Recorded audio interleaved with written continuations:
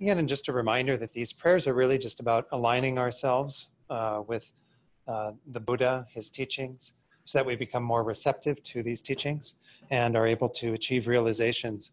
So this praise to Shakyamuni Buddha that we're going to do on page 73, we'll recite this 3 times.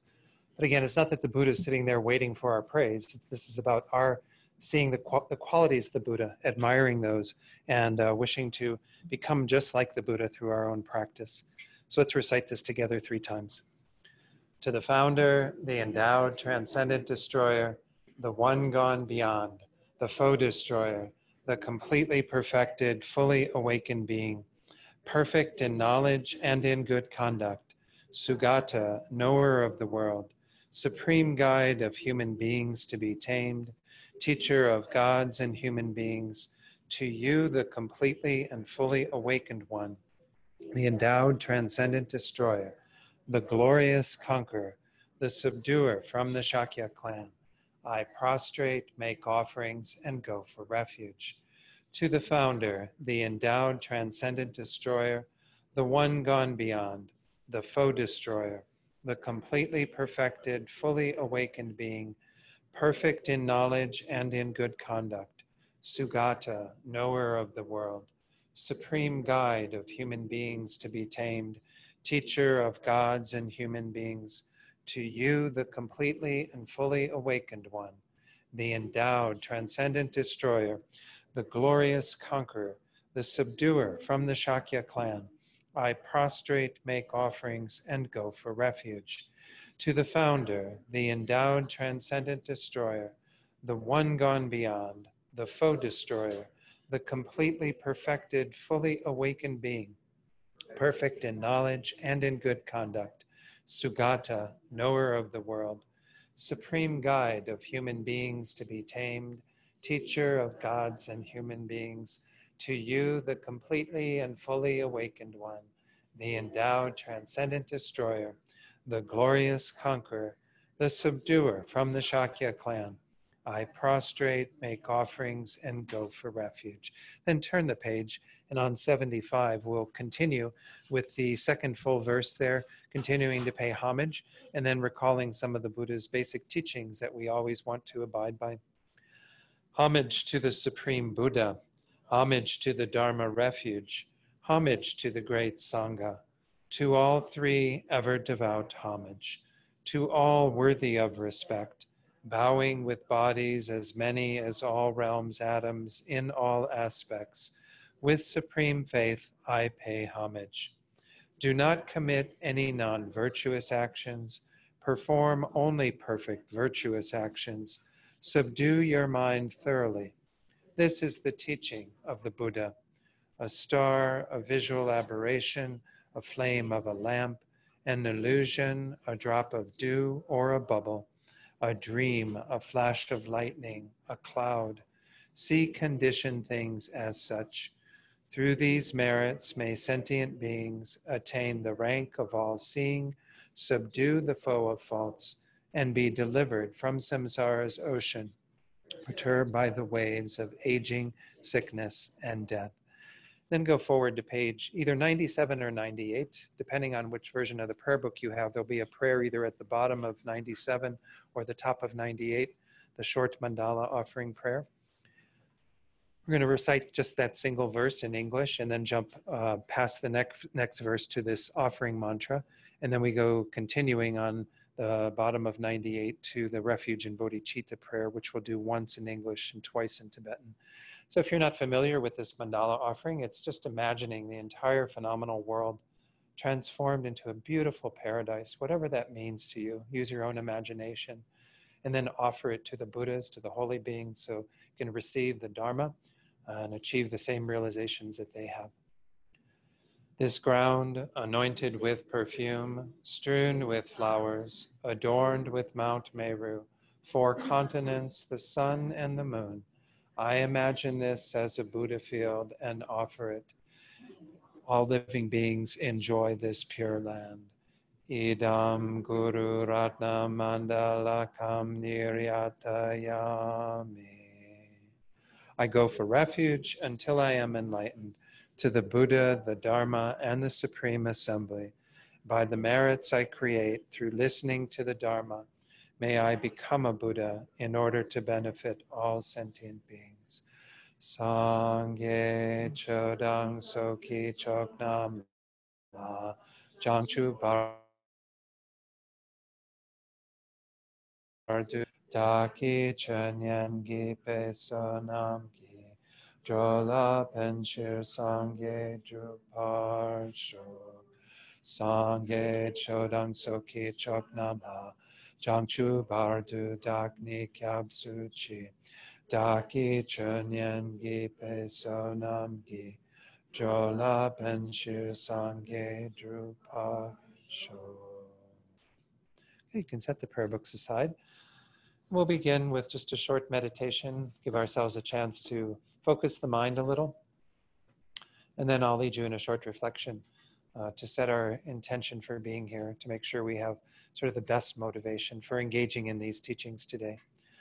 So just find a good meditation posture, making sure that the back is somewhat straight, kind of an uprightness to the body, while also relaxing as best as you can, especially releasing any tension in the neck and shoulder area, any other parts of the body where you find some tightness. Just try to soften into those areas. When you're ready, begin to pay attention to the breath. And if you have a technique that you already use from your own practice to work with the breath, then you can do that. If not, then I generally suggest tuning into the sensation that occurs in the area of the nostrils, sometimes even on the upper lip, where you feel the air coming in and out of the nostrils. So focusing on that point, that sensation, try to stay present with it as best as you can, as you inhale, as you exhale. And in any of our meditations, when we see that the mind has wandered away from the breath, whatever technique we're using, then at that time, the job is to correct our awareness, to let go of whatever it was that distracted us, if we were getting caught up in thoughts of remembering or planning, whatever the case might be, or maybe we got distracted by sounds. Whatever has occurred, just let that go and make a conscious choice to return back to the breath, restoring your meditation once more. So I'll ring the chime and we'll do this in silence for just a few minutes. And as I said, I'll lead you in a short reflection to set a good motivation for today.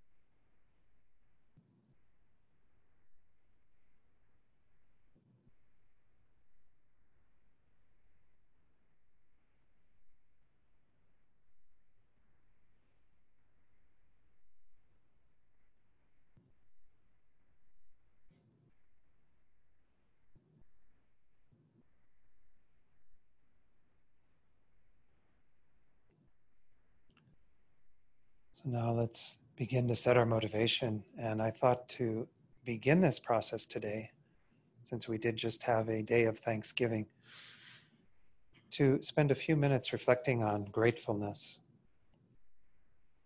and begin to think about all the things in your life currently for which you are grateful.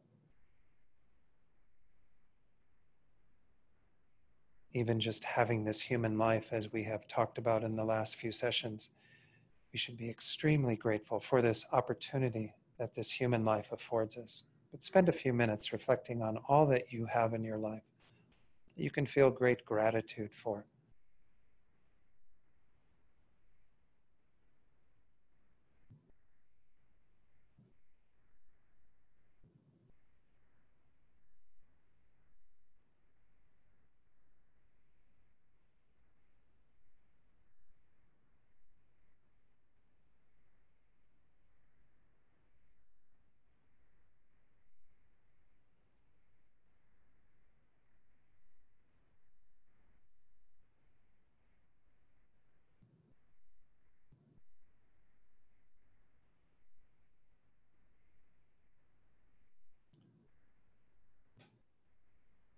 And begin to extend this out, if you haven't already, to those who are outside of our circle who are contributing to our welfare, indirectly, frequently.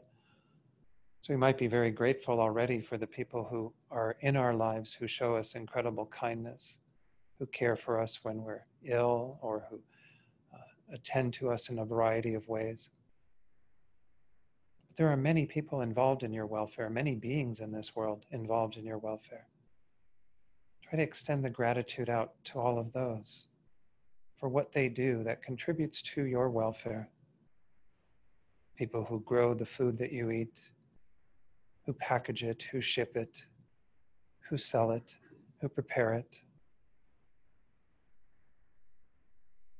Even the insects involved in the food that we eat.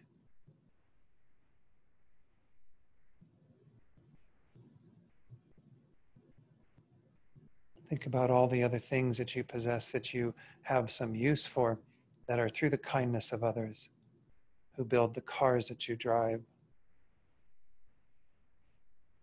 construct the roads that you drive upon, the buildings that you go to, the house that you live in. So many beings have been involved in your welfare.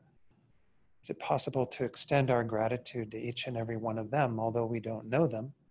We can feel grateful that they have contributed to our welfare.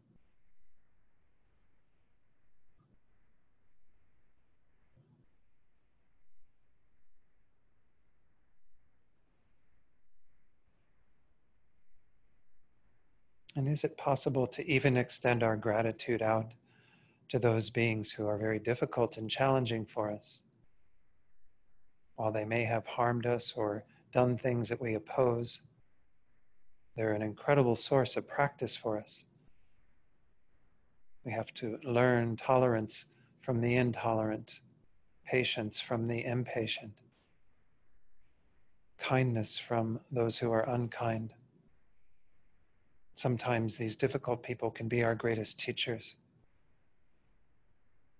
Is it possible to have some gratitude, some gratefulness in your own heart right now for the difficult people that you've encountered in this life, those that you are dealing with even at this current time?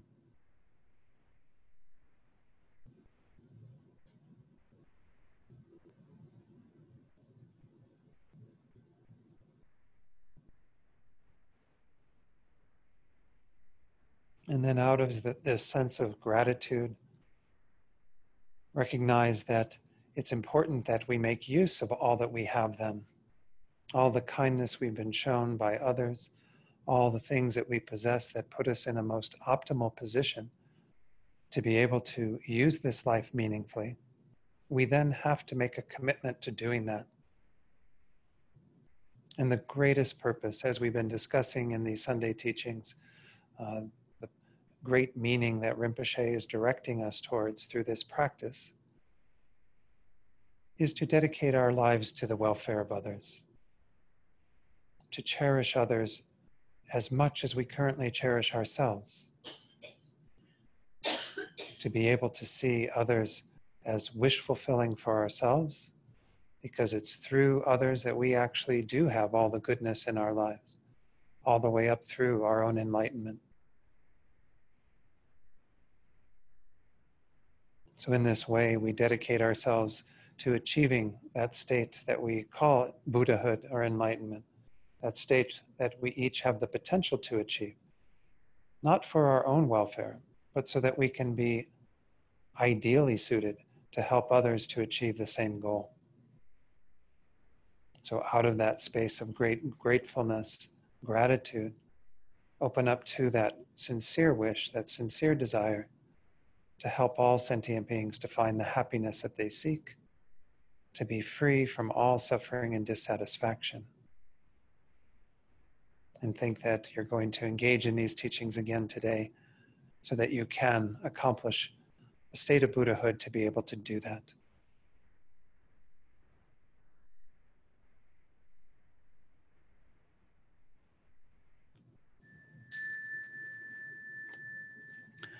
Okay, good. So I think everyone has noticed the copies were distributed today, and some of you may already have a copy of that practice that you have for your own, then you can just set those aside. But we've been using this practice since I returned at the beginning of November, going through it slowly and following some of Lama Zopa's advice, as well as just teachings I've been giving on this text. This is something, again, that Lama Zopa Rinpoche composed. Well, he didn't compose it all, he gathered it from various sources and put together in his own instructions how to actually start your day with this practice.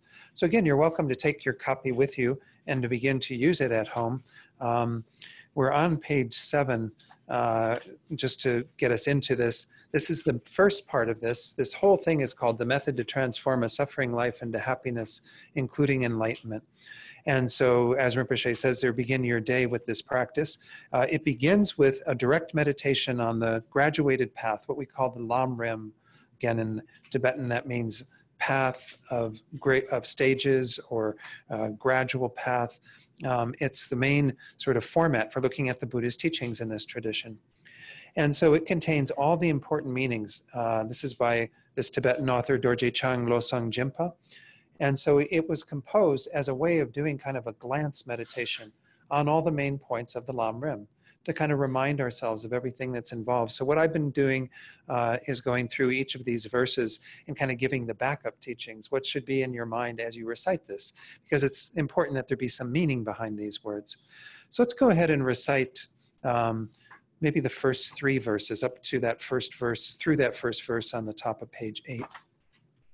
Essence encompassing all the Buddhas, originator of all the holy Dharma of scripture and realization, principle of all the Aryas intending virtue, in the glorious holy Gurus I take refuge.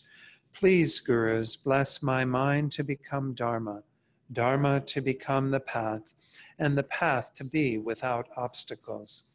Until I achieve Buddhahood, please bless me to be like youthful Norsang and Bodhisattva always crying, in correctly following the virtuous friend with pure thought and action, seeing whatever is done as pure and accomplishing whatever is said and advised. So then in the italics just below that, it says, this is how to correctly follow the virtuous friend, the route of the path to full enlightenment. So we've gone through that topic. I'm not going to go into it again in great depth.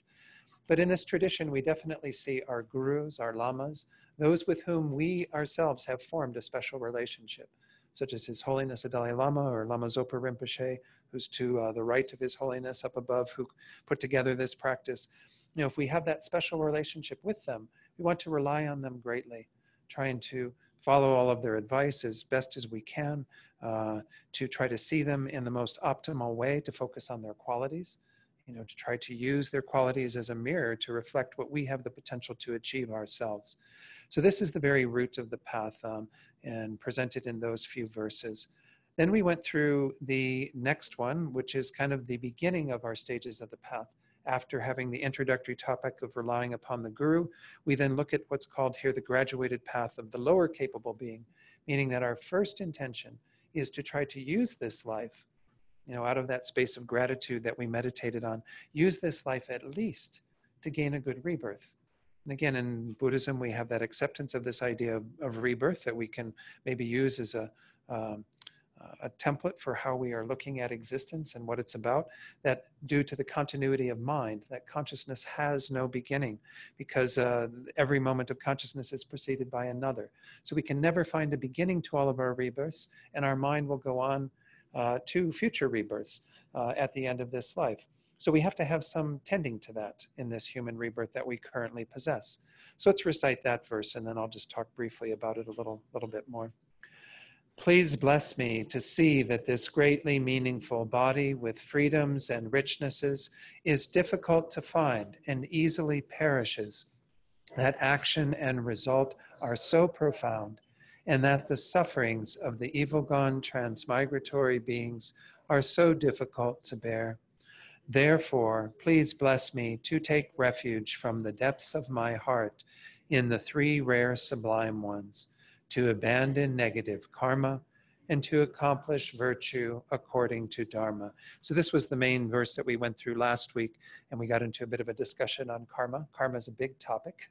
As it says in this last line, we have to try to follow this rule of karma. We even talked about that in the very first prayers that we did before class, was this idea of trying not to commit non-virtuous actions, engage in only virtuous actions. This is the means by which we can accomplish a good rebirth. We have to understand all the teachings that support that. First of all, identifying that we are in this current state that's really optimal. As it says there, this greatly meaningful body with freedoms and richnesses. This human life did not come about through no causes and conditions. It had its causes and conditions. We all created those in our past lives that ripen into this current life that we have now. This current life, as we can see, we can listen to teachings, we can meditate, we can improve the quality of our minds. We don't have that leisure if we're in an unfortunate state, if we're in one of these evil-gone transmigratory being states. These are again taught in the traditional teachings as consisting of 3 different rebirths: a rebirth in a great suffering realm that was kind of comparable to a hell realm, a rebirth as a hungry ghost where we're driven by our sort of desire for satisfying our basic needs and thwarted in doing that, and then rebirth as an animal. Again, we might not have any conviction in those 2 states that we can't readily see. They're not evident to us, but we can see what the existence of animals are like. And it's not so wonderful. We look at the animals that live in this world. Their lives are definitely impacted by their ignorance, their inability to do anything of great import or meaning in that life, but also all the incredible suffering that those beings have to endure. So again, this is the contemplations that lead us into the last 2 lines, which are, therefore, please bless me to take refuge. Again, this is the subject of our Saturday Discovering Buddhism course, if you want to go into that in more detail. But taking refuge means finding safe direction in your life, finding what you want to rely upon in order to alleviate that fear of ending up at the end of this life having to be uncertain as to where one will go from this life. Will one's consciousness join up with another rebirth as good as this one, or one that is worse than this one? It's really dependent upon our own karma. So we have to find a way of protecting ourselves from that. And that means primarily to rely upon the Dharma. There are 3 jewels. We're going into these next Saturday in the Discovering Buddhism class: the Buddha, the Dharma, and the Sangha. The Buddha is the Buddha himself, but also any enlightened beings, any enlightened beings that we can rely upon because their knowledge is perfect. They've developed their minds to that degree. The Dharma, the teachings, and of course the main teaching that we're looking at here are the teachings on karma, because these are where we really put our refuge, is making sure that we practice these teachings well in this lifetime, so that when we get to the end of our life, we are assured that we're going to get a good rebirth. The third jewel that we rely upon in terms of refuge are the Sangha, the spiritual community. And we use that loosely to refer to everyone here involved in this center.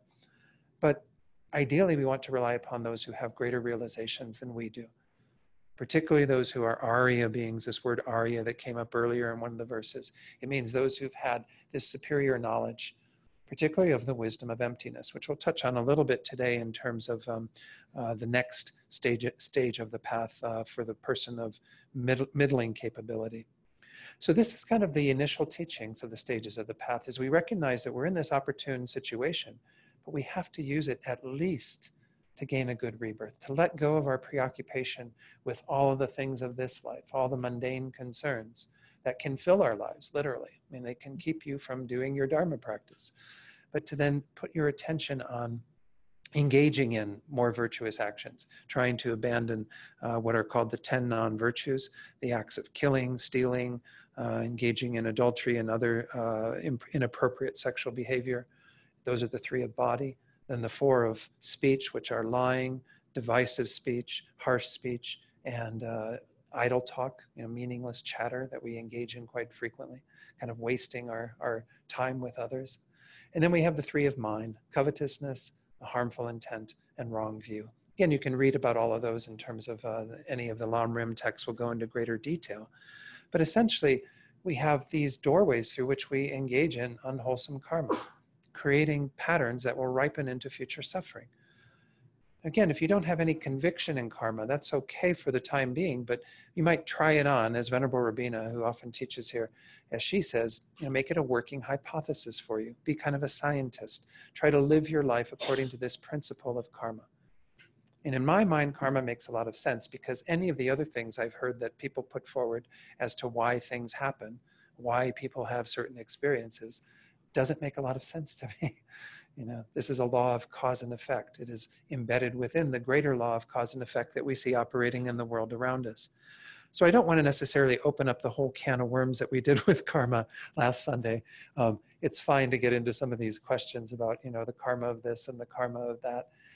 Mostly karma once more, just to emphasize before I open it up to see if there are any questions. The most important thing to emphasize is mostly has to do with your state of mind. If you are engaging in an action, physically or verbally, you should be always checking out what's going on in your mind. What is your mind saying in terms of prompting you to do that behavior? And that'll be a good guide as to whether it's virtuous or non-virtuous. Are we speaking with kindness, compassion, concern? Or are we speaking with hostility, with judgment, with denigration, with criticism, whatever the case might be? So again, we have a gauge in terms of what's going on with our minds. And there can be instances where we could actually use what might appear to be unskillful speech or action, but with a positive motivation. But those are very rare. I wouldn't, give kind of, carte blanche to be able to do that, all of us in the room, because we probably don't have the capacity to really be quite clear in our motivation in our own minds, and then have our actions, even if they might be kind of harmful to others in some ways, still be quite skillful. Takes great knowledge and great wisdom to be able to do that. That's what we got into a little bit last time. So I just wanted to put one more comment on that. But any questions on what I've talked about so far before I continue the teaching? So we did open up this next verse, and I talked about it a bit in terms of the beginning part of it and an understanding of what we're looking at in the first part of this second level of the stages of the path. This is, again, as it says at the end of that one, this is the graduated path of the middle capable being. In the first level, we were still looking at ourselves in terms of our own rebirth, our own state of existence. Here you are still looking at yourself. I call these first 2 levels of the stages of the path self-compassion. It's the greatest compassion you can have for yourself, to be concerned to this degree about your own suffering. So let's read through this verse, and then I'll go through what I talked about a little bit last time, and we'll continue and finish off this verse. In dependence upon that, even if I achieve the mere higher rebirth of a deva or human, I will still have to experience suffering endlessly in samsara because of not having abandoned and being under the control of the disturbing thought obscurations. Therefore, please bless me to reflect well upon the way of circling in samsara and to continuously follow day and night the path of the 3 types of precious trainings, the principal method for becoming free from samsara. So in this verse, the very last word in that verse, samsara, these are the teachings on samsara that the Buddha gave, kind of delineating very clearly the situation that we're in. Samsara is usually translated as cyclic existence. It's the idea that through the force of our karma, and then of course the delusions, what's called here the disturbing thought obscurations that are below those, that are the motivation of those, all the karma that we create. We have been on this wheel of existence, cycling from life to life since beginningless time. Again, because the mind has that continuity and we cannot find a beginning to our minds, because mind itself is a non-material phenomenon always caused by a previous moment of mind. So that there is a prior moment of mind prior to the first moment of consciousness in this life. And there's a prior moment to that and a prior moment to that and so on, because mind is always giving rise to another moment of mind. Just as in the physical world, there's always something that is the continuity of all the physical stuff around us. Matter doesn't just disappear. It always is giving rise to something else. Well, it's the same in regard to this non-material phenomenon that we call the mind. So we have been caught up in samsara, this prison of samsara, as it's often called, since beginningless time, through the force primarily of our ignorance, which is the most prominent disturbing thought obscuration. It's the affliction that is at the root of all of our suffering. We then have further delusion, or we engage in even positive minds that are together with that ignorance. We create karma. That karma then causes us to have particular experiences, as we saw in the previous verse. That karma is the main instrument through which we are involved in all of this. But there are deeper causes because it is a causal process. Our karma doesn't arise on its own. It depends upon our mental state. Our mental states don't arise on their own. It depends upon, what we have been acclimated towards, what sorts of things we have been induced to think and practice and so on. So Buddhism, this is really the core teaching of Buddhism, because it's really about working with your mind, much more than in the previous verse, where it's mostly about working with your behavior. Here is where we really start to take a look at what's going on in our minds. And there are three root delusions. I think I touched on these a little bit last time, but these are the three main causes of our suffering. The principal one being our ignorance. That the Buddha says that we are not aware of reality. We relate to things in a way that is fictitious, that is not in line with how they actually exist. The two things that we primarily relate to that give rise to the other two root afflictions are those things that we find really pleasant in this life and those things that we find unpleasant in this life. And on the basis of what we find pleasant, we generally generate a mind of attachment, desire, craving. We go after those objects. We think they're so wonderful and that they're going to fulfill all of our needs, and they don't actually have the capacity to do that. And we cling to them and don't want to be separated from them. But they've never satisfied. Since beginningless time, we've never found any satisfaction through following these objects of desire, these objects of attachment that induce these pleasurable feelings. On the other hand, we have those unpleasant experiences that we also relate to through the force of this ignorance in an inappropriate way. And we think that they are kind of inherently evil, inherently wrong, inherently bad, inherently unpleasant. And we push them out of our lives. And we put a lot of negative energy into that. We generate the mind of anger or aversion. Sometimes it can be elevated to the degree of hatred. So we have these two main responses that are driven by our ignorance. We're not looking at things correctly. We're not knowing them correctly. And we get triggered by those things that are pleasant and generate this deep desire and attachment for it, craving. And then we have the kind of revulsion, the aversion, the pushing away those things that are unpleasant in our lives. I'm not saying there aren't these two feelings. We do have pleasant feelings and unpleasant feelings. It's our reaction to those. It's our habitual way of framing those and working with those that's unhealthy. That's not grounded in reality.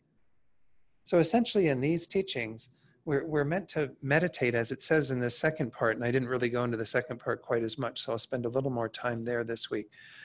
Please bless me to reflect well upon the way of circling in samsara, to really know what is operative in creating my own suffering. Because if we don't really understand the process well, then we just continue to step in it again and again and again and again. We don't create any of the causes to get us out of this situation, to attain the state that we call nirvana. Samsara and nirvana are these sort of two different experiences of existence. Samsara is what we have been doing since beginningless time through the force of these factors, our own karma that's motivated by our disturbing emotions, our afflictions, to continue to go from life to life. Nirvana is the peace we attain when we put an end to that process once and for all. And the end is achieved through what's said in the remaining verses, the remaining lines, and to continuously follow day and night the path of the three types of precious trainings, the principal method for becoming free from samsara. So the main way that you achieve liberation, your own individual liberation, are through the three higher trainings. So these are essentially what the Buddha would call the true path. Let me give the context for all of this real quickly, because I kind of skipped over that. I did go into that last week. It's the context of the Four Noble Truths. In the Four Noble Truths, the first two truths, the Buddha essentially taught samsara, and the last two truths, he taught nirvana. In the first two truths, he says there is the truth of what he called dukkha, which is this fundamental dissatisfaction that we all are experiencing as long as we're in this process. It can manifest as intense pain and difficulty at times, but it can also be the fact that we don't find anything really ultimately satisfying even in those pleasurable experiences that we have. And that's because we're in this state where we're under the control of these factors. That's the second truth, the truth of what's causing your suffering, your dukkha, your dissatisfaction. And the causes are our karma and our delusions, these disturbing thought obscurations. The causes aren't the people out there who are saying bad things about you and doing things that you don't agree with. The cause is your own mind. Primarily, that mind gives rise to all the actions that we do through our speech, through our bodies, through our minds.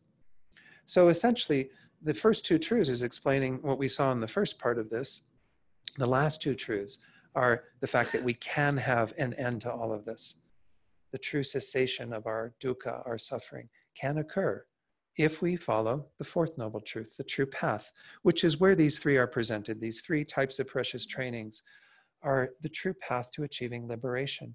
Sometimes they're called the Eightfold Noble Path in terms of the presentation in the Pali tradition. We sometimes talk about these. I even did a course on the Eightfold Path here some years ago, because they're useful to explore, because they sort of pick apart these three main ideas. But essentially, all of those eight fall into one of these trainings. The very first training is the training in morality. Morality here isn't the Buddha coming down from on high and giving us a tablet with 10 things that, we have to avoid and saying, don't do these because you're going to upset me if you do. It's instead the understanding that we are the creators of our own suffering, our own experiences. So therefore, we have to take charge of engaging in pure morality, because we want to not harm other beings as well as not harm ourselves through our own actions. So it's all rooted in the teachings of karma. It's not rooted in any kind of, creation of these by some other force in our lives. This is just following the law of cause and effect, meticulously, being very vigilant and making sure that we don't engage in improper morality, improper ethical conduct. So again, that's why even in that verse that I alluded to earlier, that was on page 74 of the prayer book, 75 of the prayer book, where it says, do not commit any non-virtuous actions, perform only perfect virtuous actions. And then it goes on to say, subdue your mind thoroughly. That's the remaining two trainings. The first training is encapsulated in those two verses. We want to make sure that we engage in pure behavior as much as possible. Of course, this also entails, as we develop along the Buddhist path, following our vows. Those of you who have taken vows or who intend to take vows at some point, it's important that we be very vigilant in assuring that we don't break those vows. But our morality is really the basis of all of our realizations. If you think about it, most of you have done meditation in the room. Imagine, a time, and you probably have had a time, where you had an argument with somebody earlier in the day, and then you sit down to meditate. Is your mind going to be able to meditate? No, because you're probably going to be milling over what they said and what you said and how justified you were in saying what you said and all the things that happened. Or maybe you're even kind of plagued by some guilt about what you said, and then you start, honing in on that, and you start feeling worse and worse about yourself because of what you said to that person. The mind is never going to settle if we don't have pure morality. Pure morality is the foundation of these trainings. In the Eightfold Path, it's talked about as being right speech, right action, and right livelihood. Kind of mindfully engaging in those aspects of our lives that allow us to have a good ethical relationship with others, to not be harming others, and in the process, of course, not harming ourselves as well. That's, again, the very first level of the stages of the path, as we're seeing, is really mostly about ourselves. But others are harmed from your actions. That's part of the problem, is that we can generally tell what is non-virtuous behavior by the fact of whether it harms others or not. If it does harm others, it's generally non-virtuous. So this is the very first of the 3 trainings, is the training in morality. The next higher training is a training in concentration, which means meditative stabilization, which means making the mind very focused. At the beginning of class today, we did a short meditative stabilization exercise where you use the breath, however you're using the breath, as an object of focus. There are many objects you can use. In fact, my teacher in Italy, Geshe Jampa Gyatso, he said you can use anything as an object of focus in meditating and developing single-pointed concentration. But obviously, there are some objects that wouldn't be so wholesome. You don't want to do single-pointed meditation on anger, for example. That's probably not going to help your mind. You don't want to do it on a weapon or something like that, some object that has kind of a negative tone to it. The most frequent objects that we use to develop this are the breath, as well as an image of the Buddha. And in the image of the Buddha, we can use the tanka, the painting, or the statue, something to give us an idea of what we're meditating on, but we conjure it up inside our minds. It's not that you sit there and stare at a picture of the Buddha. You can do that initially to get a good idea of what's involved, but we want to try to make it more internal. This is a process that we can go into and develop, with great capability. This meditative stabilization that's taught in the Buddha's teachings. Of course, keep in mind that everything that the Buddha taught came from the Hindu traditions, the Vedic traditions that already existed at the time of Prince Siddhartha. He left the palace, as you recall, might recall from knowing the Buddha's teachings, his life story, that at the age of 29, he became dissatisfied with existence by seeing various things that he had been blind to prior to that. And so he decided to seek liberation. And he began to study and practice with all of these great meditation masters who were already there in India at the time.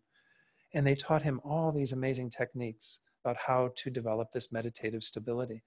We can do the same. In fact, all my teachers have told me that we've had these meditative stabilizations countless times in other lifetimes. It's just we didn't do anything meaningful with them. They can be very peaceful states because we get the mind to this very subtle focus that can be quite phenomenal from what I hear. I haven't tasted that myself. One monk in our tradition, who some of you may have met, Venerable René Fusi, he's a great meditator, a Swiss-French monk, and he has done these long retreats. And he says when we even get to, there are 9 levels that get you there, when we even get to the 4th level of these 9, it's already beyond anything you've experienced in this life in terms of the sort of inner peace that you can feel at that level. So this is kind of, again, the next step in our training. It's not that we do these, one at a time, and when my morality is perfect, then I can engage in concentration, because your morality is probably going to still be a little shaky here and there. You do all 3 of these trainings, but you won't have really good concentration until your morality is somewhat stable. But that concentration is something every one of us can develop. It just takes the discipline to be able to do that. Again, it means having a daily practice where we sit, do our meditative focus on some object that we've chosen or that we've been provided through the kindness of a Lama to meditate on. That is a good object for stabilizing our awareness. And then we engage in all the various practices that get us there by being mindful, having this introspection that checks in to see the quality of our meditation, corrects things if needed, all these various things that are taught. Again, I'm not going to go into the full teachings on that. In the traditional Lam Rim, they're a pretty big part of the book. They're the teachings that are called How to Attain Calm Abiding. Calm abiding is this first stage of having the mind very concentrated and focused. You can develop deeper concentrations from there, just as the Buddha did as Prince Siddhartha when he was going through all of this training. And you can make the mind very refined and make the mind very, very powerful in terms of the ability to penetrate is quite unique, unlike anything, again, we've had in this lifetime. So that's the second of the higher trainings. The third then is that you use that concentration to develop the training of wisdom. Wisdom is everything we're acquiring just sitting in the room here, but it's most especially the wisdom that understands the nature of reality. And this is what we're going through on the Wednesday night class looking at Nagarjuna's fundamental wisdom. These are the teachings that the Buddha gave in the Prajnaparamita, the Perfection of Wisdom Sutras, which spell out the clearest way to understand how things actually exist and how they lack this fictitious way of existing that we are adhering to, that we've been adhering to since beginningless time. We've had that ignorance that is thinking things exist in this fictitious way without any beginning. Now that might sound like, well, then I'm never going to be free of it. If I've had it since beginningless time, I'll probably have it for, eternity. Well, no, it can be combated through these 3 higher trainings, through morality, through concentration, and then through uniting that with this deep insight, what's called special insight into the nature of reality. So let me talk a little bit about this, because I think it is important as I'm touching on it, not to just gloss it over and say, for those of you who maybe haven't had as many teachings on emptiness, emptiness is taught in all the Buddhist traditions. There might be different approaches to it, might be different ways of presenting it. In the Tibetan Buddhist tradition, it's very much grounded in the idea that this is something we can reason through. This is something you can know logically. It's something that you can actually come to understand yourself. Whereas something like karma is a really extremely hidden phenomenon, right? We don't know all the workings of karma. As I mentioned last week, we can't have that understanding that when something's happening to us, we can go, oh yeah, that's because 3 lifetimes ago I said something bad to them and da-da-da-da and whatever. We don't know that, right? We can't prove karma, but we can prove emptiness. Emptiness is a strange word because, again, it's a negative word, right? It's not something that is affirming. So let's look at the affirming side of it first and then come to understand what emptiness is. And that's by looking at how things actually do exist so that we can make sure that we are combating this fictitious way that we think they exist. So if we look at any object, I don't know, what should I use today? I got my clothespin over there, but I think I'll retire my clothespin. Though the clothespin works really quite nicely. So we'll call this a chime ringer for the sake of, I don't know, maybe they have a word that they use for it that's not chime ringer, I don't know, in the factory where they make these things. But this is what allows me. It has the function of being able to ring the chime there, right? I guess you could use it for a lot of different things. You could fake somebody out and think it's a lollipop or something, like a kid, Anyway, it'd be horrible. So we have this phenomenon that we call chime ringer. Let's talk about the way in which it exists. And this is where we talk about this idea of dependent arising or dependent origination, that all things exist in dependence upon a variety of factors. The very first factor in terms of what gives rise to this chime ringer are the causes and conditions that led to it. It depends upon its causes and conditions.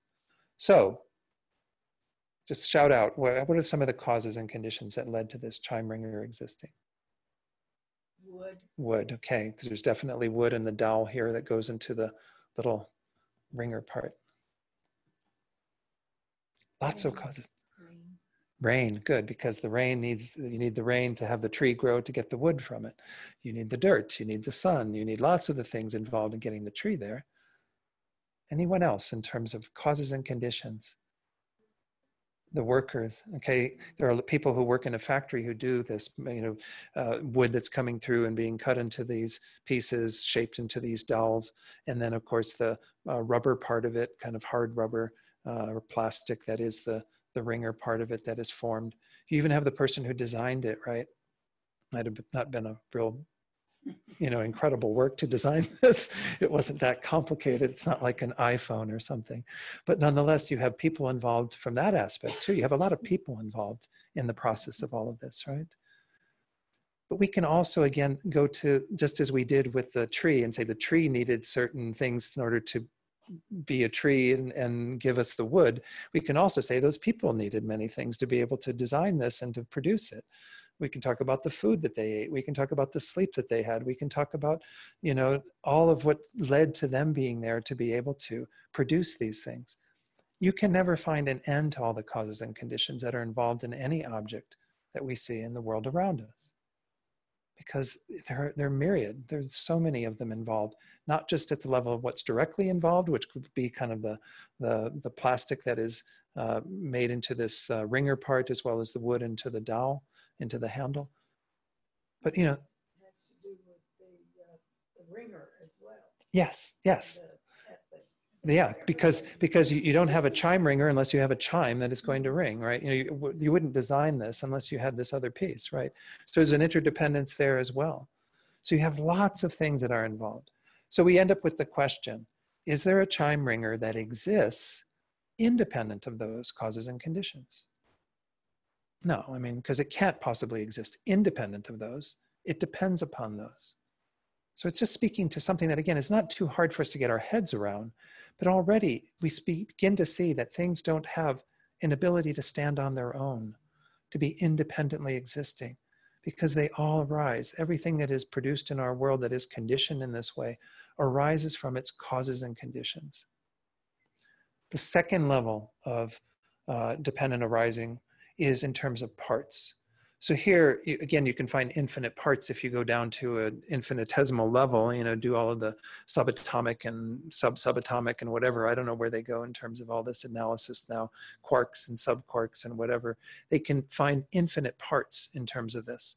But let's just talk about the two main parts where you get some glue or something that's in there that's holding this in there. You have the let's just for the sake of this, call this the ringer part and the handle. So you have the ringer and the handle that makes up the total of the chime ringer. So is there a chime ringer that exists independent of those two parts? No, because again, if I only had the dowel, if I went into the store and I saw this with that, I'd be like, well, I mean, it doesn't really do the trick, right? And if you saw just that with this, you'd be like, well, that's interesting, but how do I, you need a handle on it. So you have these two parts at least that the chime ringer depends upon. So we end up with the question once more, is there a chime ringer that exists independent of those parts? Totally separate from those parts without having to depend upon those parts? No.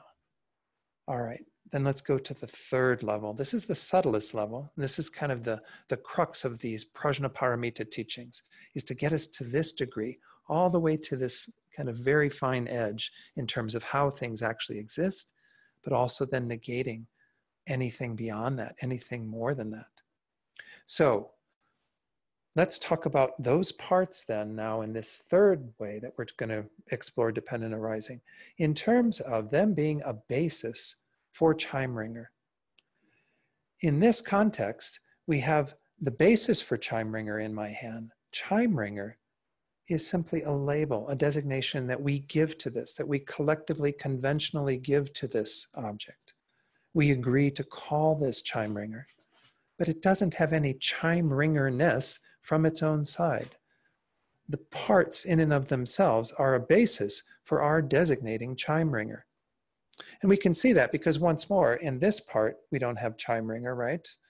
You wouldn't know if you saw all these dolls lying out on a table that they were going to be made into chime ringers. Maybe they're being made into, tinker toys or something, who knows? And you wouldn't know necessarily if you had that part that you have a chime ringer, right? Again, if you work in the factory, you're going to be quite used to seeing all these things, and you're going to go, oh yeah, these are all the little chime ringer parts, and these are this other part, the handle and whatever. You're going to be quite knowledgeable in using it.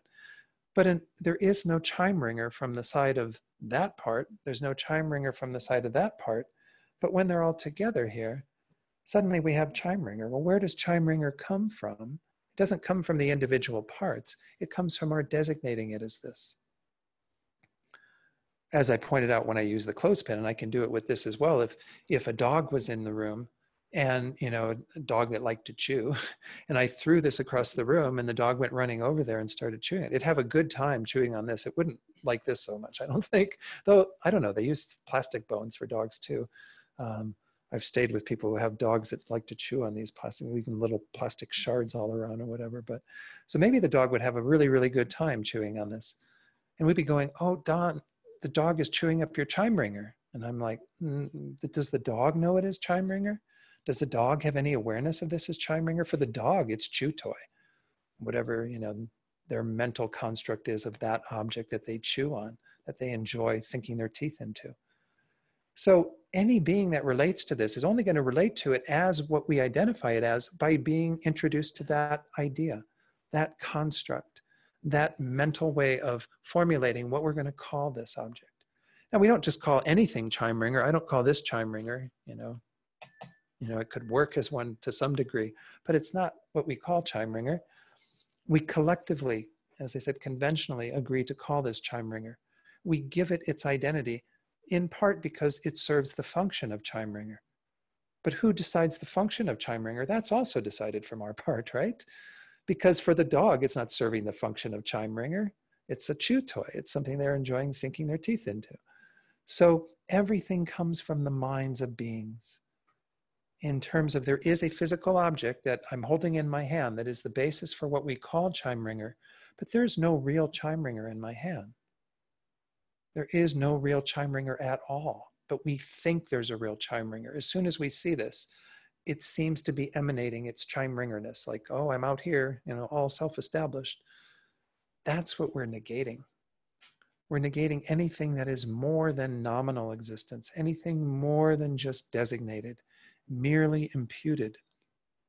Now we do that through language because we use the words chime ringer, just as we use language to communicate with each other. I couldn't be sitting in front of you talking about emptiness without language. But we're not simply talking about language, we're talking about mental constructs, you know, ways to relate to this. Because a dog doesn't have the language to refer to this as chew toy, but they will think of it as chew toy because that's how they're using it. That's the function it is serving for them, whatever their way of referring to that is. Again, they don't have that language. So we're not simply talking about language, we're talking about the way in which we mentally construct the whole world around us, including the I ourselves.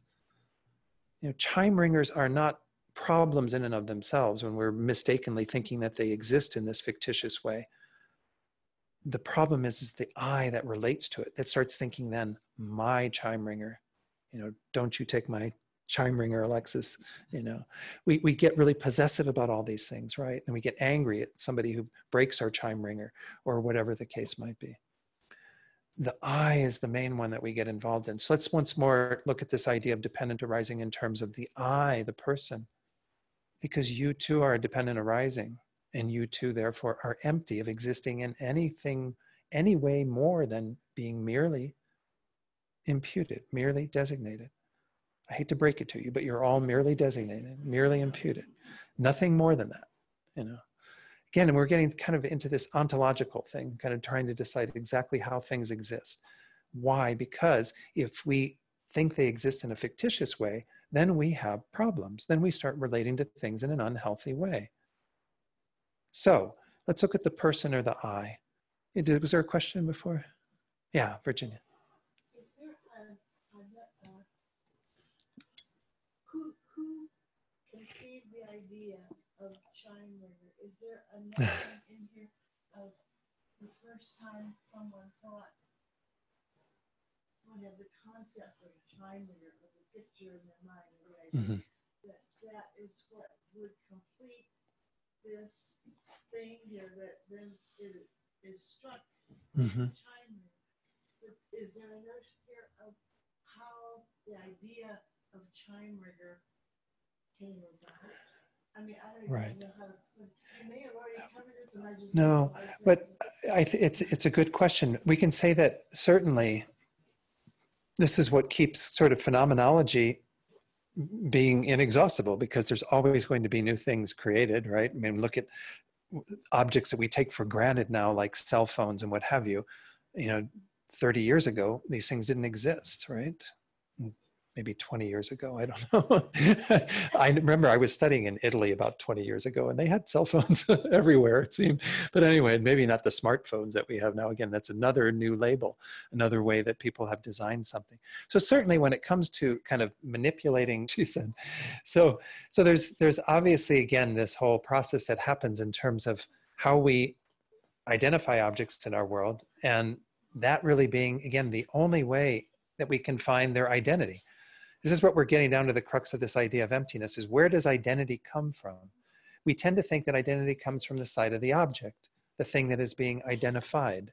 But the identity actually comes from the identifier, the person who, or consciousness, that is designating what things are, the function that they play, and therefore some way of relating to them.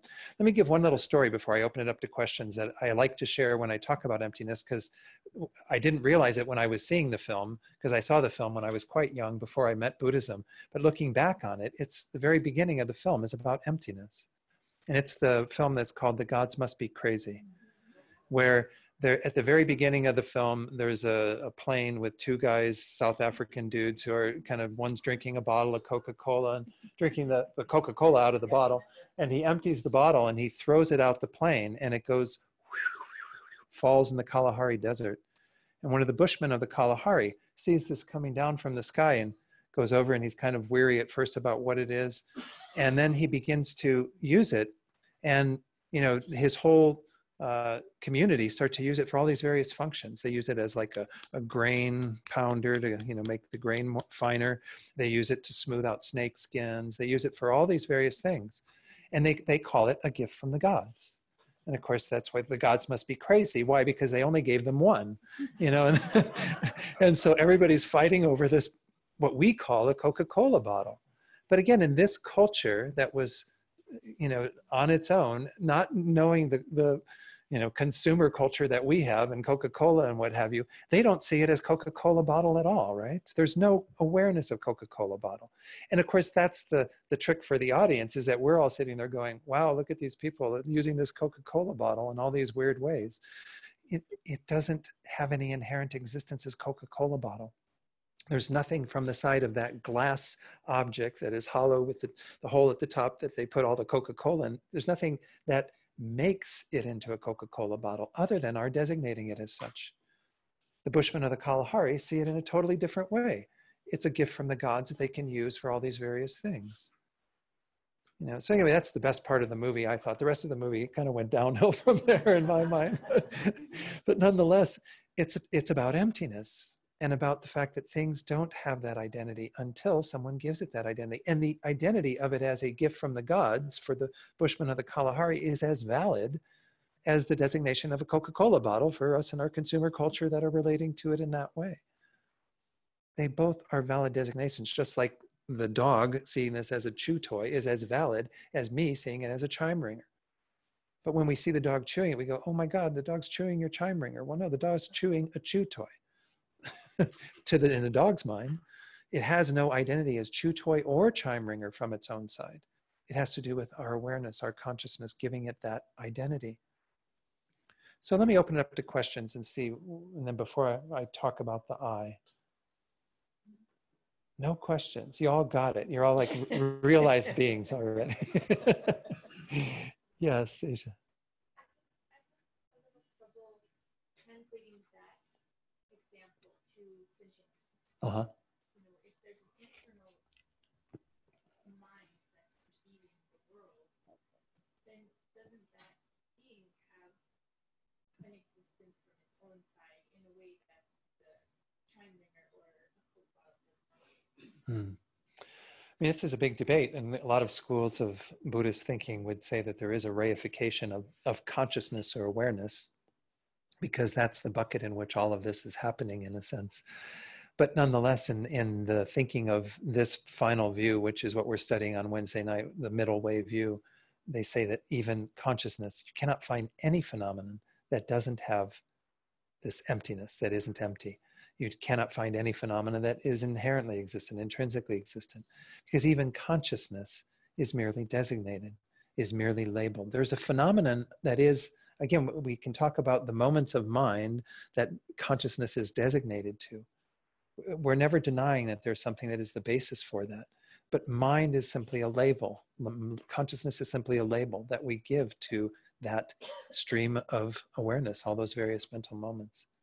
And even any one of those individual mental moments is simply designated on the basis of something that is happening that we can experience, but nonetheless doesn't have any identity from its own side. Again, it doesn't all become like pea soup. By virtue of knowing that things are empty, it doesn't mean that things don't have any differentiation whatsoever. In terms of their emptiness, there is no differentiation. That's why we can say things are of one taste at that level, because there is no difference between the emptiness of a Coca-Cola bottle, the emptiness of a chime ringer, the emptiness of dawn. All of them are empty in the same way because they all lack inherent existence. They all are merely designated, merely imputed. But the diversity of phenomena arise nonetheless because there are different causes and conditions that give rise to different phenomena. So we can say that this is kind of the way that we talk about the two truths. We'll get into this. We did a little bit of this on Wednesday night. There's the ultimate truth, which is the final nature of all phenomena, their emptiness, their lack of inherent existence. The second truth is their conventional truth, which is the fact that they do exist in dependence upon these factors. They're dependent arisings. They exist in dependence on their causes and conditions. They exist in dependence upon their parts. In the end, they exist most subtly in dependence upon our designating them as such, our conceptual designation of the variety of things that exist. Even though consciousness is the designating agent, it doesn't mean that it has some reified existence. It too is merely designated, merely imputed. Now, again, how you would prove that is you go in and you start analyzing and seeing whether you can find something to be real in the way that you think it's real. Can you find something to exist from its own side in that way? Let's do the self, and then we'll maybe explore this a little bit. Consciousness is one of the trickiest things to work with, and it's said to be, this is why this technique that's called Mahamudra is about analyzing using the basis of the mind, consciousness, to discern emptiness. But it too is an empty phenomenon. It too lacks inherent existence. So when we talk about an I or a self, there is the basis for the I and there is the label I then, according to what we just discussed, right? So there is the basis, which in the case of a human person is the human body and the human consciousness. There's nothing more here than that. Mind and matter, form and the mental components, all the various mental processes that are going on. Of course, this is why the Buddha in his time refuted this idea of there being a soul, some other sort of aspect of our being, what the Vedic traditions call Atman, so that there's Anatman, there is no Atman. There is nothing here that is sort of separate on its own, apart from the mind and body, able to be distinguished apart from the mind and body. Instead, you have the mind and the body, and it being designated or thought of as I. So in that way, we can say that the I arises from causes and conditions because the various components of the I arise from causes and conditions. Your mind arises from previous moments of mind. Your form, physical form that you have, arose from the two cells of your parents that united in the womb of your mother, that began multiplying and eventually became the body that has the continuity to the body that you currently possess. It's not the same body, but it is the continuity of all of that matter that is the body that you currently possess. So you arose from causes and conditions. You also, of course, rose from the karma that created this life that you have and all the other things that fed into your having this human existence. You also arise from your parts, or depend upon your parts. There's Don's body and Don's mind. And you can talk about all the parts of Don's body and all the parts of Don's mind, and you can get down once more into infinite parts that are involved in all of this. And then finally, you can talk about Don being merely imputed, that there is no Don from the side of this stuff that's in front of you. Don is a label we give to this collection of stuff. My parents gave me that label when I was quite young. It was named after my uncle Donald, who died, unfortunately, on an operating table anyway. But anyway, that's who I was named after. My father wanted to name me Donald. And so I have that name. I don't use Donald. Only my father used Donald. But anyway, so I'm merely designated, merely imputed. There's no real Don here. There's no real I here, which is how I think of this. Of course, I think of it as Don, but I think of it as I, that strong sense of self or person. I think there's something more substantial to me than that somehow there's something real here. There is consciousness, going back to Asia's question, there is consciousness that it's the thread that goes through all of my existences. And that's why our karma is important to attend to, is because you are the recipient of the acts you did in the past. The karma you created in the past ripens into your experiences now. What you're creating now ripens into future experiences. But in the future, I'm not Don. I don't know who I'll be in the next life, whatever I get designated by whoever, gives birth to me or whatever. All of that process continues. The consciousness goes through all of this, but there's no real Don. There's no real I. I'm going to always think of things as being I, because that's the ingrained thought that I have relating to my consciousness together with some sort of physical matter as being I. Now that I is going to be a different person in the next life. It was a different person in the prior life. There's no real, substantially existent I in any of this. There's nothing that I cannot locate that is the I. So let's go looking for it and see if we can actually find the I. If in this moment you exist intrinsically, inherently, then you should be able to find the true referent of that. When we think I so strongly, and you can think about those times when you have had strong emotion in your life. Maybe you've even been in, one of these accidents that was really close and you thought you were going to die. The sense of I was like really prominent because you thought you were going to go out of existence. Or maybe it's just a milder experience, like being falsely accused by somebody. They said, who took the last cookie? I'll bet you did. And you're like, no, I didn't take the last cookie. Don't look at me. I'm not the one. Right? There's always a sense of I that has some prominence at those times. Let's go look and see if there's a real referent of that. When we think I in those ways, is there something we can point to and say, there's the I? Well, what are the choices in terms of where we would find that I? The most likely choice is we're going to find it somewhere here. I don't think I'm in the kitchen right now, right? I think I'm here. Why? Because the mind and the body are here. This basis for the I is here. So this is the most likely place to look for the I. But to make sure that we have, gotten rid of all possibilities, we have to say it's either going to be one with, the same as this mind and body, or it's going to be different from it.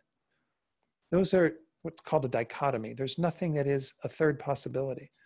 If I say, Judy's either at the center or she's somewhere else. Well, if Judy exists, keep existing, Judy, then she's either at the center or she's somewhere else. Can she be a third place? No, because somewhere else includes everything that is not here.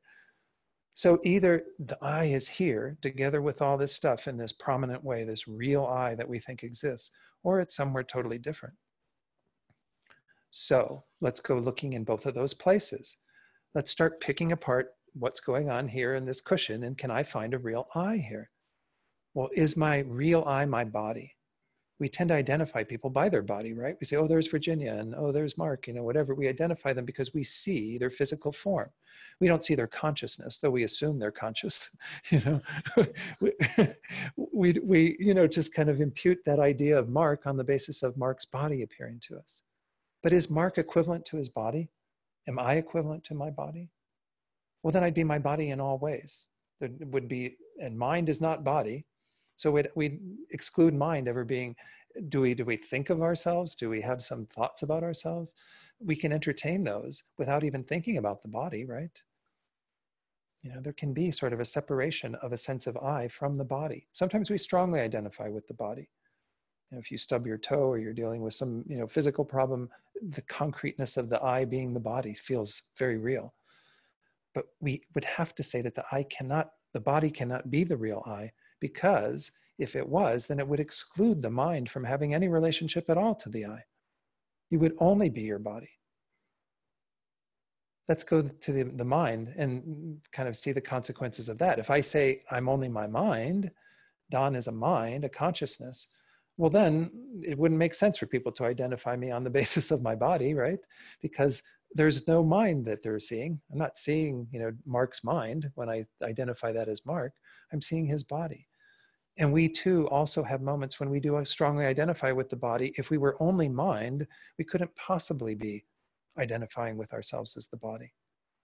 So we have these two separate pieces of our existence that are mind and body that are interrelated, obviously. Again, mind consciousness, this non-material phenomenon that is having moments going back without any beginning, moments going forward without any end. And then we have the physical component, which interacts with this. And even in this human body, we have the complexity of the physical matter that is in our brains and our central nervous system and all of this that allows us to experience human existence. All of that is operating in tandem, but those are two separate phenomena. We cannot find a real I to exist discretely as mind or discretely as body. Well, then you might say, but the I is the collection of those. We even sometimes use the term mind-body complex. Your mind-body complex. We've got several mind-body complexes here today. That sounds strange, right? But that's kind of how we think. We think we're this collection of stuff that's going on here. That's the real I. But you've already identified two things that are involved in that, right? A mind-body complex. So there have to be at least two I's then here. Do you think of yourself as two people? There's the I that is the body, the I that is the mind. No, we think of a unitary self that is here together with all of this. There is no real I that can be equivalent to the mind-body complex, because the mind-body complex by its very definition is not unitary. It's more than one thing. So you would either be two I's, or you'd only have one thing that is the basis. Because what we're trying to find is something that is the true referent, that is speaking to that sense of unitary I that we adhere to so strongly, that we're driven by in so much of our lives. Not just those times when, yeah, we're feeling threatened or falsely accused. It's more prominent then, but it plays out in very subtle ways when we get attached to things, when we have aversion to things. All of these are patterns that are incited by this sense of I that we're clinging to. So this is the analysis that, in Tibetan Buddhism we go into in great detail. I'm not going to, belabor it anymore by going into more complex things. On Wednesday night, we're going to be, this coming Wednesday, we'll be getting into chapter 18 of Nagarjuna, where he investigates the self and goes into this, what's the nature of the self? Is it real in the way that we think it is? Lama Zopa Rinpoche actually uses that when he talks about this false sense of self. He calls it the real I. Now he's not, by using that and negating that through emptiness, we say there is no real I. That he doesn't mean that there's no reality at all, because once more, there is conventional reality, but conventional reality is really very, very slight. Rinpoche says it's almost as if the I doesn't exist. It's almost as if things don't exist, because they exist simply by designation, simply by conceptualization. There's a basis, but then what we designate it as is entirely from our own side. Coca-Cola bottle, gift from the gods, whatever it is that we are identifying.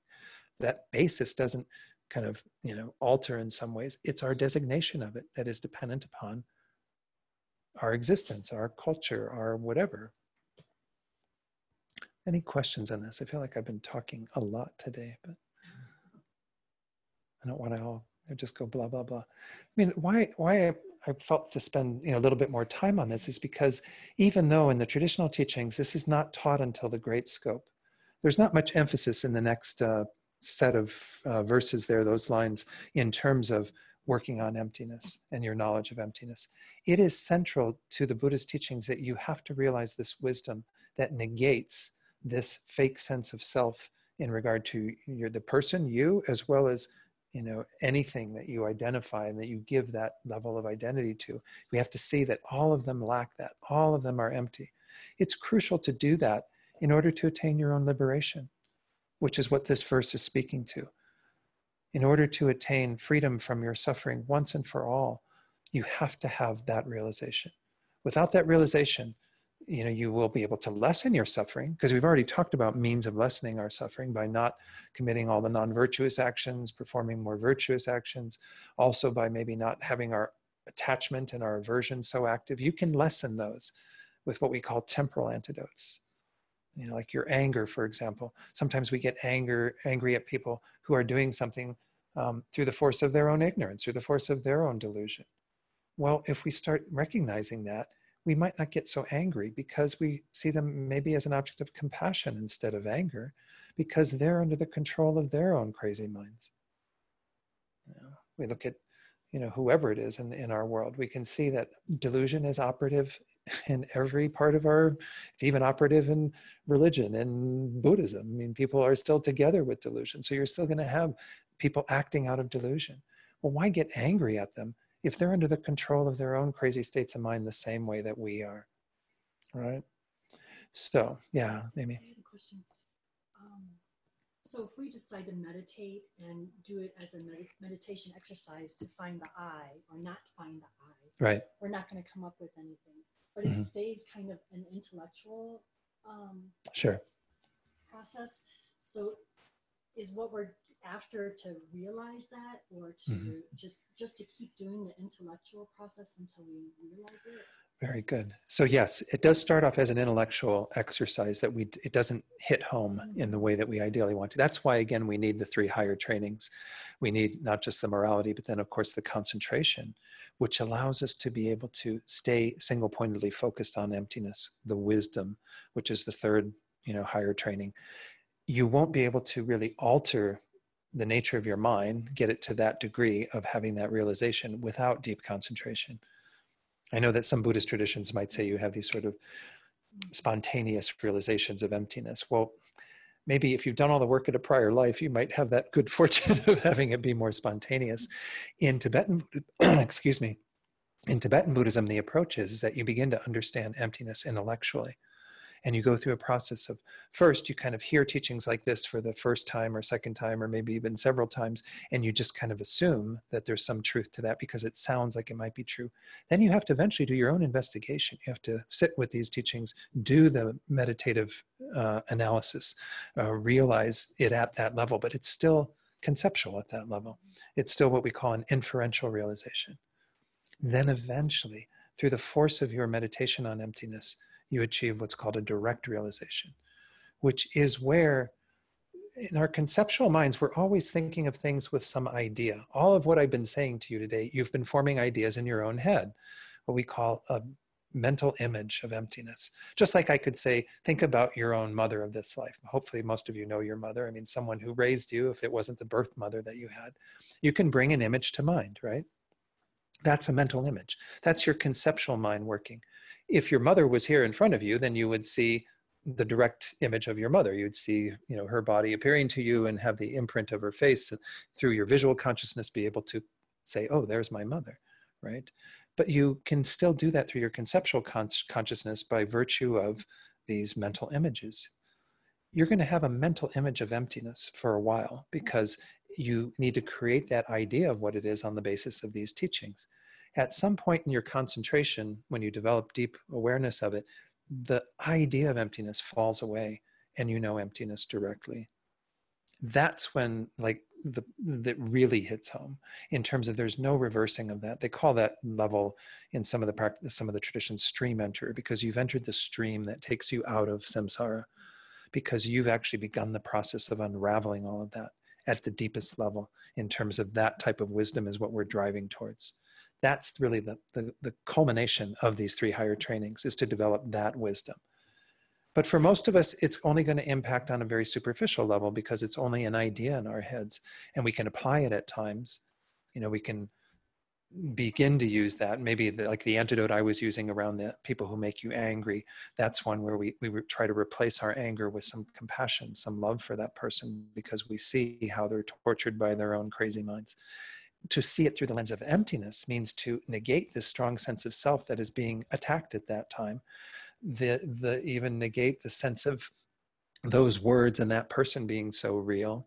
We are imbuing all of that with a level of reality that is totally fictitious.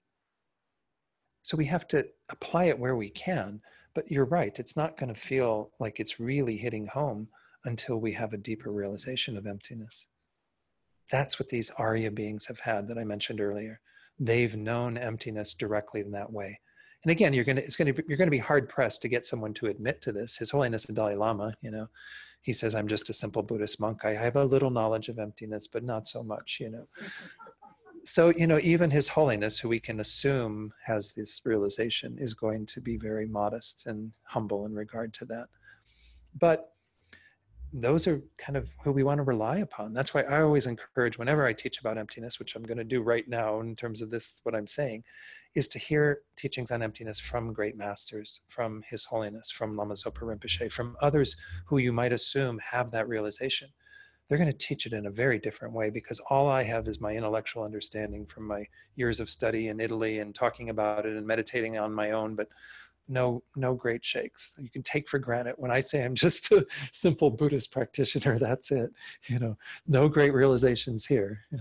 There's no man behind the curtain or anything, So anyway, this is the idea that we want to engage in these 3 higher trainings. Even at this level, if you want to attain your own liberation, want to be free from your own suffering once and for all, you absolutely have to go through this process of calming your behavior in terms of having good morality, stopping harming others, which by virtue of that harms ourselves. Then you want to engage in deep concentration, these meditative practices that help to stabilize the mind, developing calm abiding as it's instructed in the text, but even going beyond that if you wish to develop deeper concentration.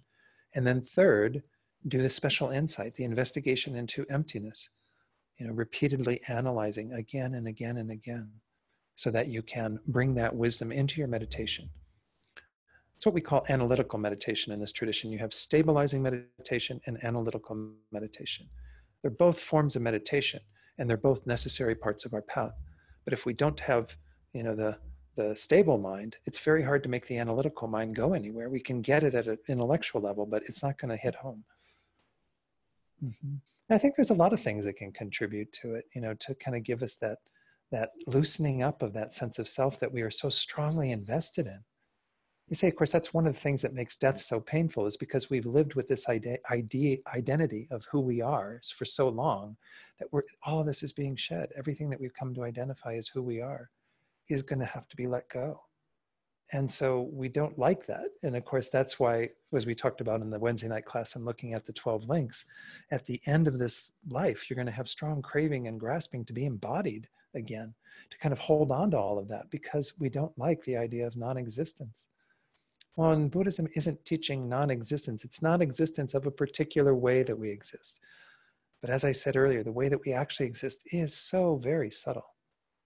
But if we fall into that extreme, which wasn't what you were talking to, but it's another part of it to be attentive to, what we call this extreme of nihilism, thinking that then I don't exist at all, you don't exist at all, nothing exists at all, my karma doesn't exist at all. I mean, you could go to these extremes that make it really not good results, because we do have to be attentive to everything that exists in the space of understanding that it doesn't exist in the way that it appears, in the way that we think it does.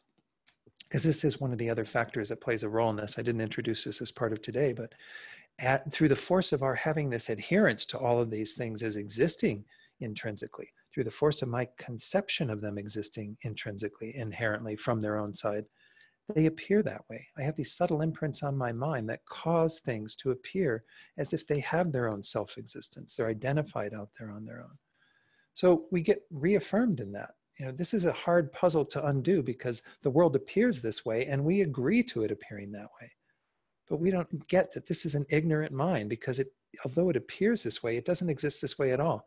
That's why we have these wonderful little analogies that are in the verse that we recited at the beginning, right? In page 76 of the prayer book.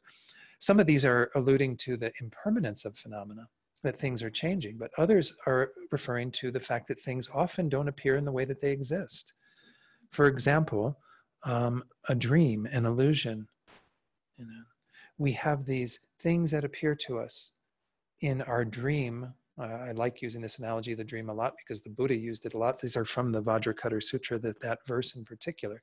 In your dream, everything appears as real as it does in your waking life. If you're dreaming like I dream, I mean, I don't have lucid dreaming. Can count on one hand the number of times I've had lucid dreaming in this life. Usually I'm caught up in my dreaming and it's all just appearing to me, and I'm buying into that reality. And then when I wake up, even though I might have had great emotions on the basis of everything that was happening in my dream, it's all gone in a sense, because there was no real dream object. The dream object was just an appearance. Well, it's a similar thing in regard to our waking life. Everything is appearing to be real in a way that is fictitious. It doesn't really exist that way. We have to recognize that it's sort of a dream that we're in. It's not a dream. It's like a dream. I mean, otherwise, again, we get and fall into this kind of nihilistic bent. It isn't a dream. It's not row, row, row your boat. Life is but a dream. It isn't a dream, but it's like a dream. Because just in the way that we are adhering to reality in the dream, and we get all these emotions on the basis of it, we're adhering to reality in our waking life, and we have all these emotions on the basis of it. And those afflictive emotions are pretty serious, because they're causing all of our problems. If we were able to wake up, which is what the root word Buddha means, the awakened one, we were able to wake up to the reality of what's actually happening, we would no longer get caught up in it. Just like if you were lucidly dreaming, you'd be going, oh, here comes that, guy with a machete at me or something, but I know it's just a dream object. I'm not going to be harmed, right? Now you might think, well, what if a guy's coming to you with a machete in the real life? get out of the way. His Holiness always says, run away, you know, do what you can to get out of it. There's some conventional existence to that that's different than the dream, right? Because what happens in your dream, you don't wake up and you've got all these, you know, gaping wounds on your body because the guy with the machete, you know, hit you in your dream or something. No, instead, you know, we know that dream reality is not the same as waking reality. It's an analogy. In our waking life, it's similar to the dream state because we're buying into reality in that way. We think reality exists in a way that is fictitious, that is not in line with how it actually exists. So I don't know if I muddied the waters by throwing all of that in there or not, but that's another factor playing the role. Like when we first identified something, and I don't know, I mean, I can't recall the first chime ringer I ever saw in my life, but somebody must have identified it, or maybe I self-identified it at some degree. But we first had an appearance of just the basis. It didn't have any identity to it at all, right? Because we haven't given that identity to it. Other people may have, but it's contingent upon my identifying as that for it to exist as a real chime ringer for me.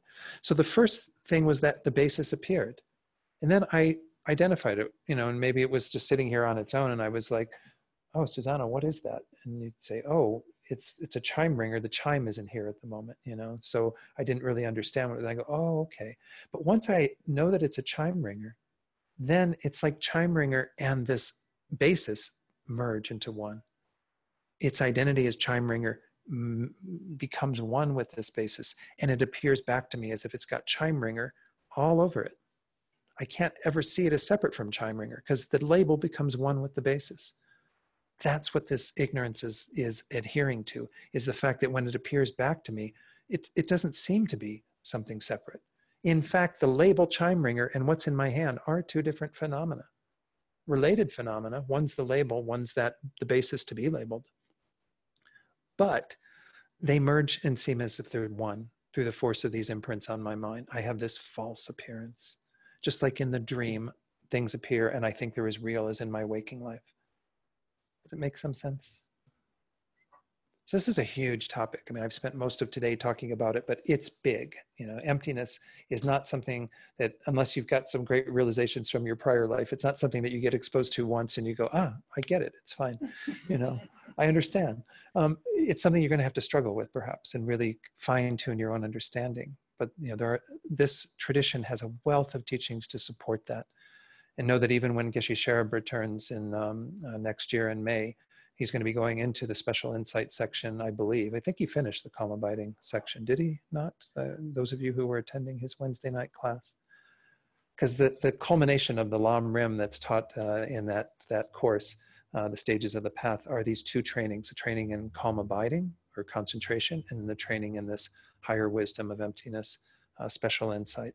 Anyway, he will be going into that. And that's a wonderful teaching to go through because Lama Tsongkhapa in that text goes into how to clearly delineate the two truths to make sure that we don't fall into some erroneous views, that we actually find that middle way, that perfect pathway between these two extremes of kind of thinking things don't exist and continuing to think that they exist in this real way, this fictitious way that we have been holding them to. So, no, any other questions? I just kind of blow everybody out of the water or anything? Or, I mean, I don't think my teachings are that powerful, but the topic is powerful. This is a powerful topic. This is really the ultimate antidote. This is what we ultimately have to apply. But don't think that this is for everybody right from the get-go. You know, if there are other ways, again, to practice, as I said, these more temporal antidotes. With objects of attachment, it's seeing that they also are impermanent, that they don't last. We get so attached to so many things, you know, have them in our lives, but everything you have in your life right now that is physical, that is an object of attachment for you, you're going to have to let go of at the end, right? You can't take any of it with you, hate to say, you know. So that impermanence should already lessen some of our attachment.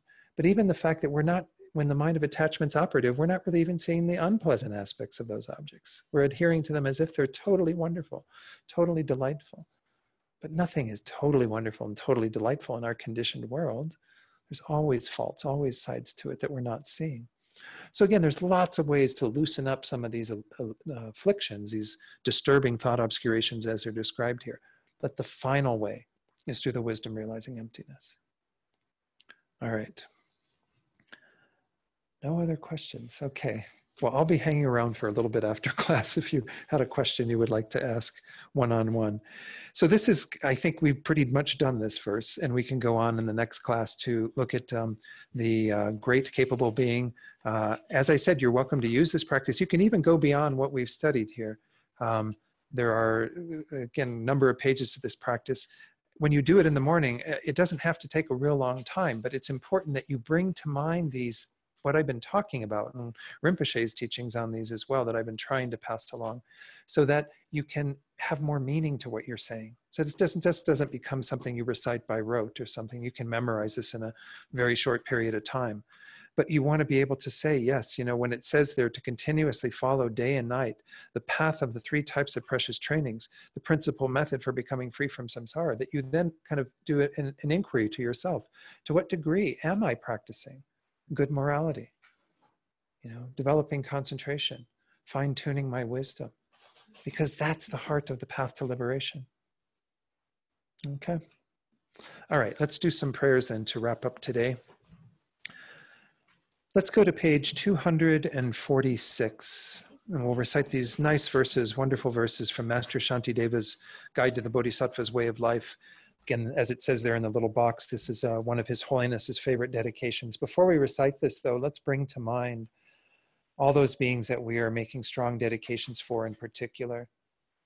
You know, earlier we were talking about having gratitude for people, but all of those beings, obviously, that we are grateful for, whether they be our friends, whether they are complete strangers to us, or whether they're even people we might identify as enemies or difficult people.